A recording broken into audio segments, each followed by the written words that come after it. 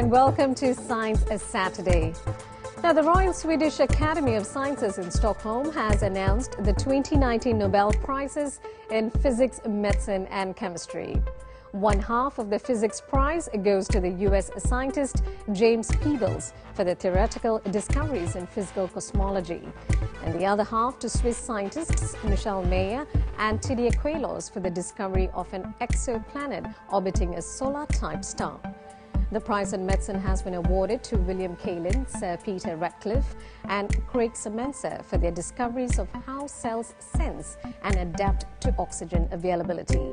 And the prize in chemistry has been awarded to John Goodenough, Michael Whittingham and Akira Yoshino for the development of lithium-ion batteries.